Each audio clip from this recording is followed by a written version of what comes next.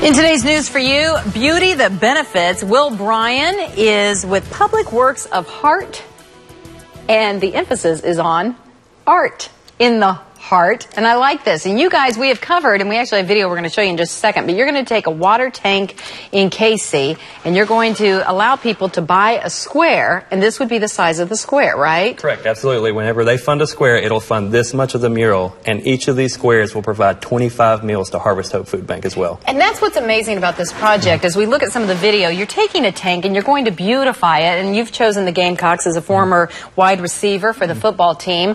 You are giving the benefits, though, of this a significant amount to different charities.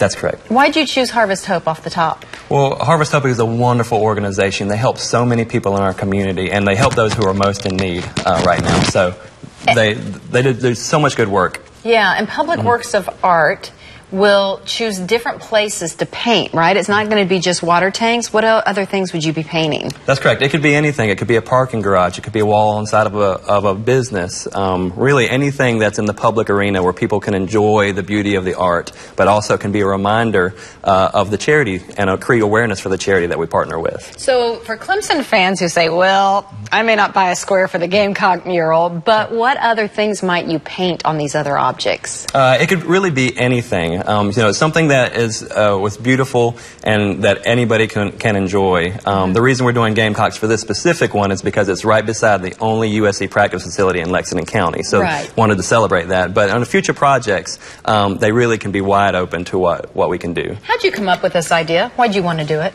I've always had a passion for design. I'm an artist and a designer myself. I've always driven through the city and seen all these places that I knew would be so great if we could make public art. And also, my wife and I have a passion for helping people who are in need. And so we're basically able to come up with an idea to merge the two together and allow the entire community to participate. I think it's wonderful. I love the idea. So let me give you the information. If you'd like to be a part of this and to buy a square, the Gamecock mural will be on the water tank in Cayce. Each square is $25. Go to that website, GamecockMural.com. All the information is on the big red tent as well. And remember, the Public Works of HeART will continue to do other projects, so we'll keep you posted on those.